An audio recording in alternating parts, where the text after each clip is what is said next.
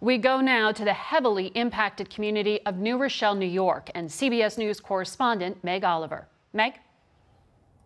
Margaret, this drive-through testing site is open 12 hours a day and has been testing hundreds of patients. It's the state's effort to keep people who could be sick out of healthcare facilities where they could potentially infect more people.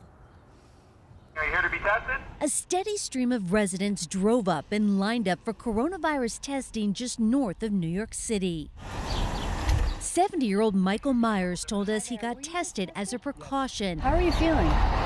We feel fine. He takes care of his 41-year-old son who has a spinal cord injury. How are you coping with all of this?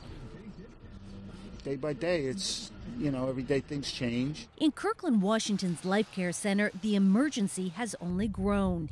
The number of positive cases jumped to 47 more employees at the center Friday night.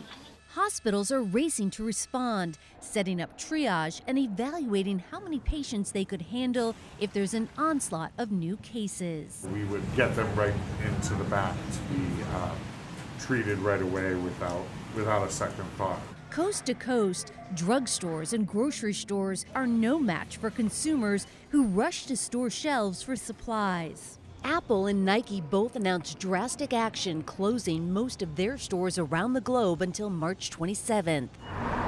Back in the containment zone in New Rochelle, Jerry De Jesus is struggling to keep his restaurant open. He's lost 25% of his customers. People in this area want to just get back to normality. Right now, there's panic in the air.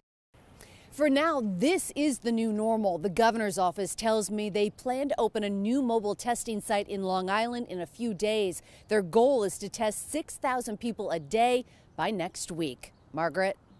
Meg, thank you.